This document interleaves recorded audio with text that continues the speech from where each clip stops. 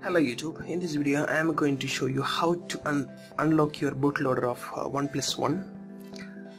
After unlocking bootloader only you can install custom ROMs, you can install custom kernels, root your phone, root custom recoveries like TWRP recoveries and all. So to start the process, first you need to power off your phone and then you need to enter the fast boot mode.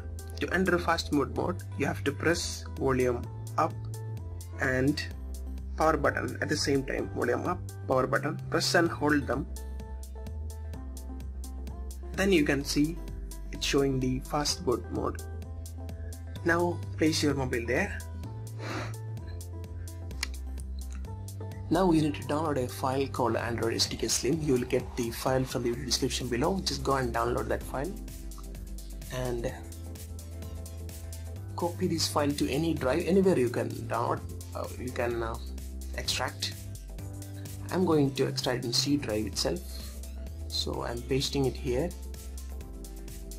and then now I'm going to extract here itself.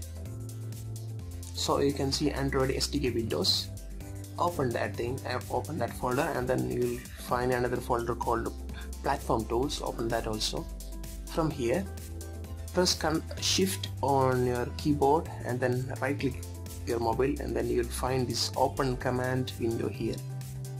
Click on that one, so it will load this window. Next you need to connect your cable, micro USB cable, to your phone.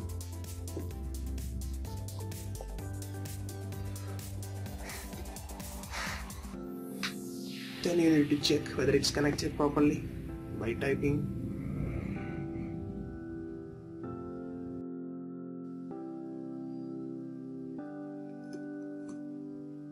So you can see a fast boot device is connected. If you didn't see this connected device here, then you might be missing the ADB drivers. So there is another installation file called Universal ADB driver. You have to download that file from the video description below and then install it. After that, try again using this same command.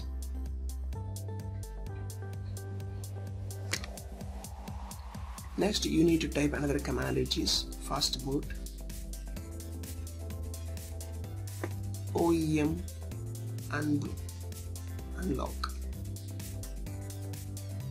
Remember that this is a very dangerous command. After typing enter, all the files in your phone will go, so you need to make sure that each and every file from your phone is backed. So just press enter. So it's finished now.